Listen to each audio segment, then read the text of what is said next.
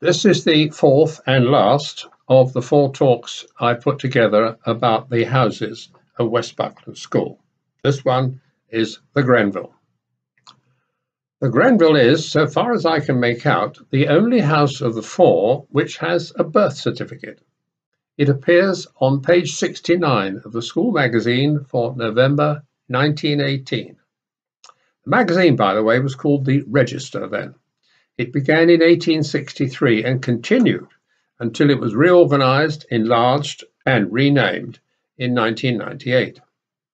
Well, the Grenville and the Register. On page 69, November 1918, it said, "A new house has come into existence." That's it. No reason, no explanation, no account of how. A new house has come into existence. Just like that. A sort of big bang. Or, if you are a member of the other 3 houses, a little bang. So I thought, how did it come about? There must have been some discussion somewhere at a pretty high level. What about the minutes of the governor's meetings? I looked them up.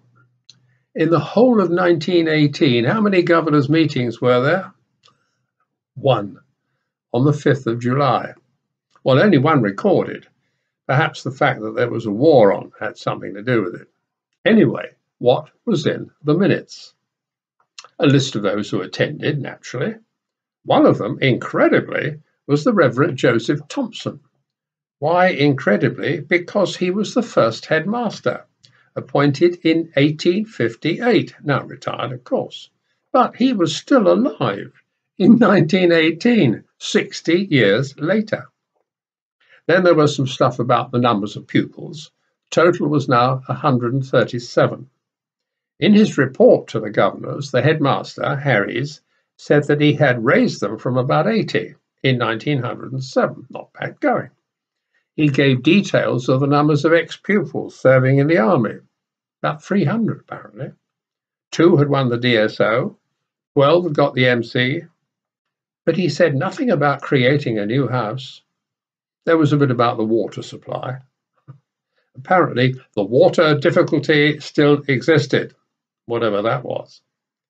No set of governors' meetings in those days, no set of governors' minutes was complete without a reference to drains or water or sewage or wells or septic tanks or cesspits.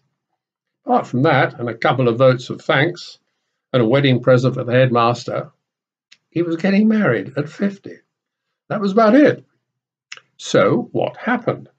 It looks as if Harries, the head, sat down one day and said to himself, 137 pupils, that's too many for 3 houses, we ought to start a 4th. So he did. And there it is, in the Register. I think he was the editor as well, so he could put in what he liked.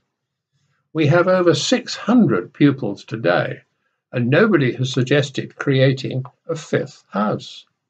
Interesting. The actual choice of the name Grenville was not a surprise. Grenville was a famous Devon name. There were several Grenvilles who got themselves into the history books, but the most famous, and obviously the one Harries had in mind, was Sir Richard Grenville, one of Queen Elizabeth I's gang of sea dogs. What were the sea dogs? They were the sea captains who made life miserable for the Spanish during the second half of the 16th century, raiding, pirating, illegal trading, capturing treasure ships, and generally being a pain in the neck for the best part of 30 years. And don't think they were true blue Boy Scout heroes just because they were English. Oh, no. For the most part, they were ambitious, arrogant, ruthless, ornery, cussed individualists who were offered as much embarrassment to the Queen as they were to the Spanish. And it is possible to make a case that Grenville was the most ambitious, arrogant, ruthless, ornery, and cussed of the lot. Just to show you. In 1591, he and his admiral, Howard, ran into an enormous squadron of Spanish warships sent to guard another treasure fleet, which was coming back from the Indies, loaded to the gunwales with gold and silver. Howard decided that they'd gone out there to ambush it, but Howard took one look at the size of the Spanish fleet, 53 ships, and decided that it was wise to order a retreat. He was outnumbered over 4-1. Grenville had fallen behind because he'd been getting some sick sailors. I'll get it right in a minute. He'd been getting some sick sailors off a nearby shore, and he found the Spanish fleet in his way. He disobeyed orders to go the long way round and avoid trouble because he thought he could slip in between the two halves of the Spanish fleet. Well, it turned out that he couldn't. Hemmed in on all sides, grappled to a standstill, he fought off the entire Spanish fleet for 15 hours. His ship, the Revenge, sank 2 enemy ships, disabled 2 more, and caused hundreds of casualties. Severely wounded himself, he decided to blow up his ship rather than surrender. But for once he did not get his own way.